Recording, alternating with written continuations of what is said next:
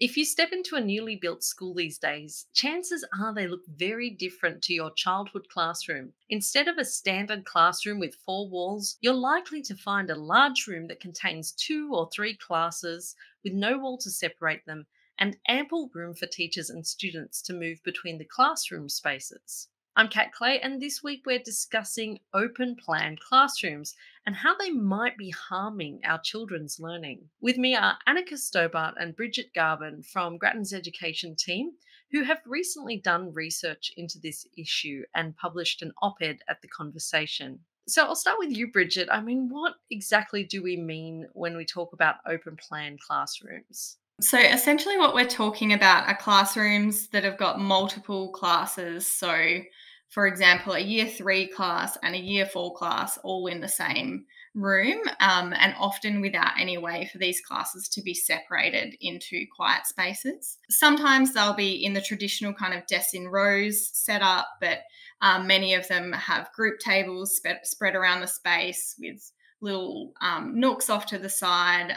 You might see bean bags in them, that kind of thing. But to give you a bit more of a picture, on a recent visit to a new primary school in Melbourne, the Grattan education team entered one of these classrooms. So a large room with two classes, separated not by a wall, but a wide pillar, which kind of left ample room for teachers and students to move between the two classroom spaces. And what the team was struck by was how noisy it was and how difficult the students were clearly finding it to hear their teacher because their voice was being drowned out by the sound of that second classroom on the other side of the room. But it is important to note that there is a spectrum of these so-called flexible classrooms. So some of them are fully open, like what I've just described, but others have got different arrangements.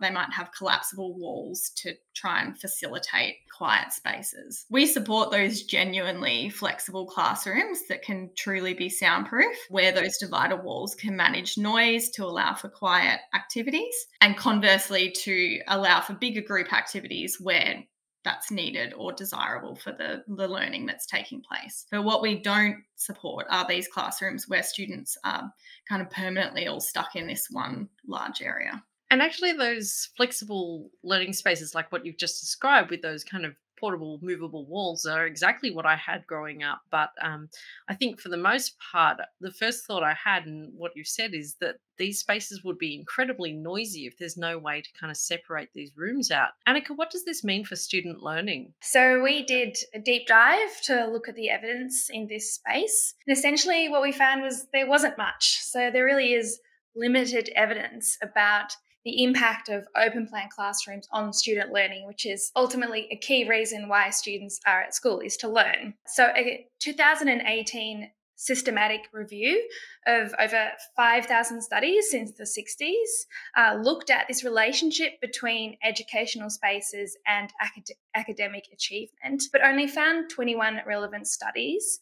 And of these studies, they found that open plan environments had mixed effects on academic performance. What we do know from some studies is that noise is bad for student learning. There was a 2015 Australian study that compared speech perception in traditional and open plan kindergarten classrooms and found that noise coming from other classes in the open plan setting led to students actually misunderstanding their teacher. The study also found that traditional classrooms were the only classroom type to be within or close to recommended noise levels. Other studies have also looked at the impact of noise more generally on student learning and have found, for example, that it can impact students' speed and accuracy of reading comprehension. But it is also particularly worrying for some students, such as students with hearing impairments, auditory processing disorders, or ADHD, who are negatively impacted by noisy learning environments.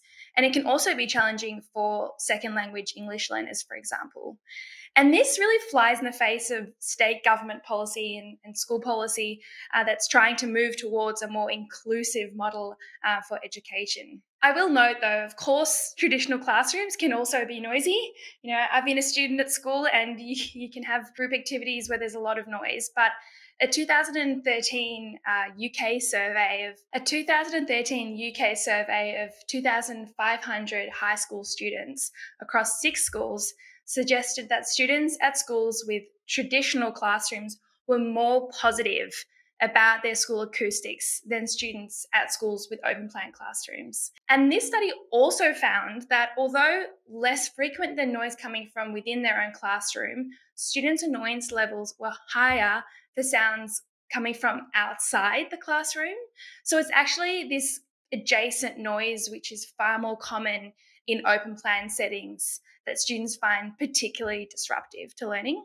So, I mean, I struggle myself with noisy environments. And I mean, I can imagine how difficult that would be for children with disabilities. Bridget, what do the teachers have to say? Teachers' views do appear to vary. So there have been some surveys that have shown that teachers in bigger schools are more likely to support them.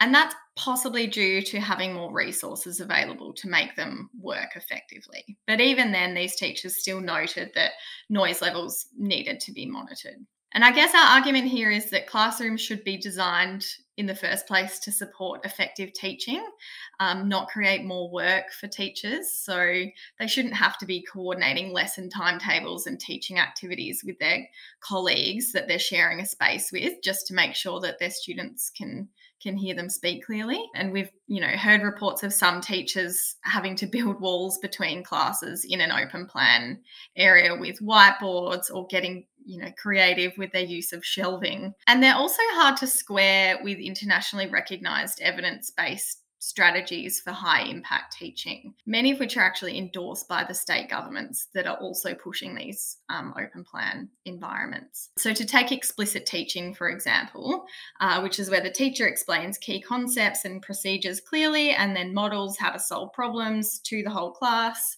that's really hard to do in a noisy open plan environment. So if you can imagine trying to teach division of fractions to your year 5 class, while the year 4 class on the other side of the pillar is practicing their Mandarin oral language presentations. It's a bit of a nightmare. Or to take an example from my own teaching experience of working in a classroom with a poorly designed collapsible wall that really didn't soundproof anything, trying to administer a test while the neighbouring English class is watching a film text. So there's a real sense of helplessness there as your lesson kind of gets derailed. So the $1 million question is, Anika, why are they getting built if they're so bad? So the idea behind open plan classroom design is that it allows students to break into smaller groups, direct their own learning, and receive support from a team of teachers working collaboratively with each other. And they were first popular actually in the 60s and 70s. They went out of trend, but now back on.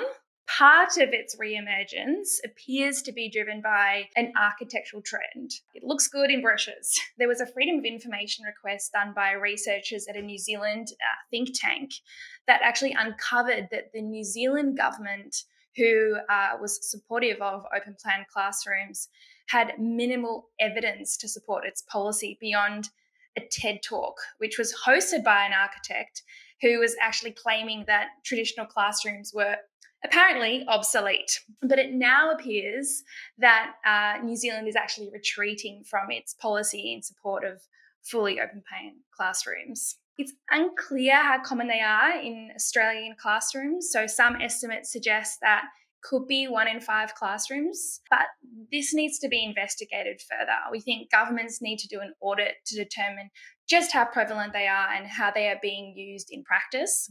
And we know some governments are explicitly supporting this. So, for example, in New South Wales, in 2017, they went on an infrastructure spending blitz and committed to build open plan classrooms, each for up to 120 students at more than 100 new schools. The Victorian School Building Authority also supports the building of what it calls new flexible learning communities.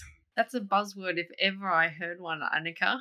Yeah, sure is. It's a lot of the rhetoric around this is laden with buzzwords. I feel like it's a case of if it ain't broke, don't fix it. It sounds like people are trying to overcomplicate the matter of a classroom sometimes. Anika, I mean, we're all about the evidence here and the research base. What do you think governments should do about this issue? State governments are currently making record investments in school infrastructure. For example, the New South Wales government is spending a whopping $8.6 billion on school infrastructure over the next 4 years. And the Queensland government is spending $2 billion on education infrastructure this year alone. So while investments in school infrastructure are of course welcome, the danger is that many classrooms may be built in the wrong way. So until there is robust evidence to the contrary, state governments should stop building these noisy open plan classrooms that can't effectively be partitioned to manage sound. And this is consistent with a recent New South Wales parliamentary inquiry into school infrastructure, which recommended that school design should follow the evidence, not fads. We also recommend that where necessary, state governments should provide schools funding to remediate open plan classrooms so teachers can reduce these noisy distractions. And finally, more research is clearly needed in this space.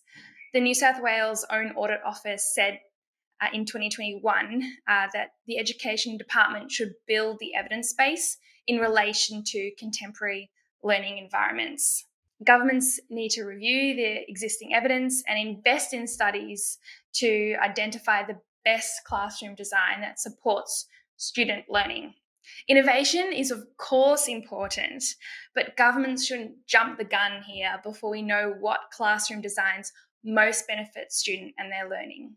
Thank you so much, Anika and Brigitte, for discussing your recent research. It's a fascinating area and one I would be really interested to see what the evidence base brings forward in the coming years. You can read their opinion piece published on The Conversation and on our website for free at grattan.edu.au. Grattan is a not-for-profit organisation, and if you enjoy our podcast or our research through the year, please do consider becoming a regular donor at grattan.edu.au/donate. If you want to join the conversation on Twitter, find us at Grattan Inst and all other social media channels at Grattan Institute. As always, please take care and thanks so much for listening.